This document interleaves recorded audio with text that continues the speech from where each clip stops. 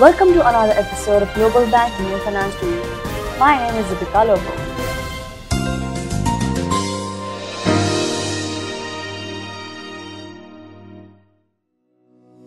Today we are going to talk about the next biggest economies of the world.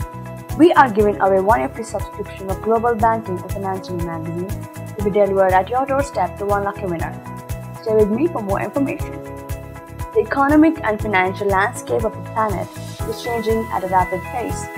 This is the main reason why the top economic powers that are ruling at the moment will need to work hard to remain at the top, or else they will lose the edge they have got. The economies that are budding at a rapid pace will also give tough competition to the existing champions and will leave no stone unturned to dethrone them.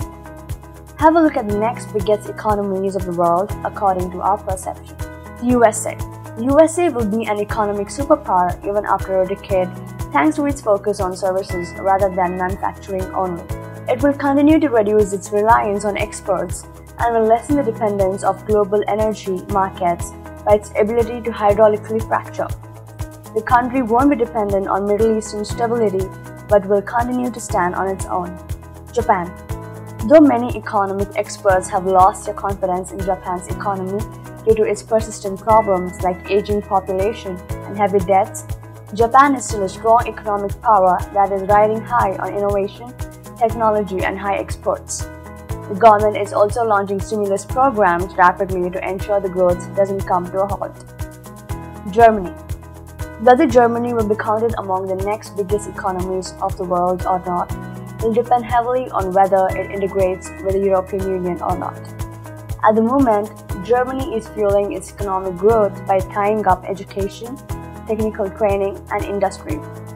It is ensuring that the right skills are imparted to the future leaders.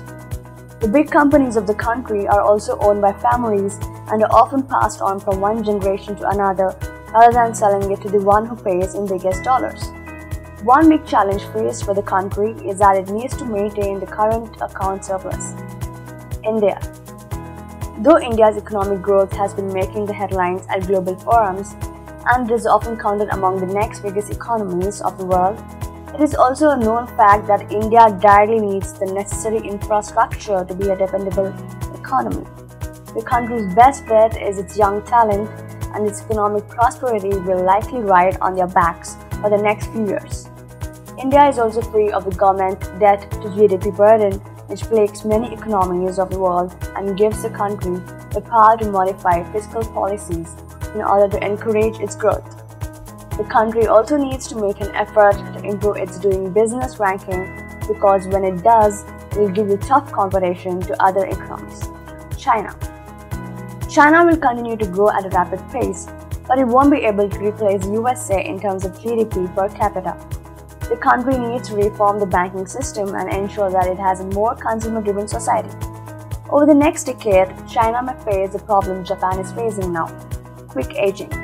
In essence, it can be said that though the US, China, and Japan will continue to be among the biggest economies of the world, in the next decade, Germany and India will need to work hard to retain their place in the top 5 because Russia, Indonesia, Brazil, and Mexico are eager to dethrone them.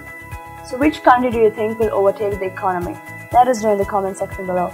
Thanks for watching. Don't forget to subscribe, like, and comment. And one lucky winner will win the one-year free subscription of Global Banking and Financial magazine.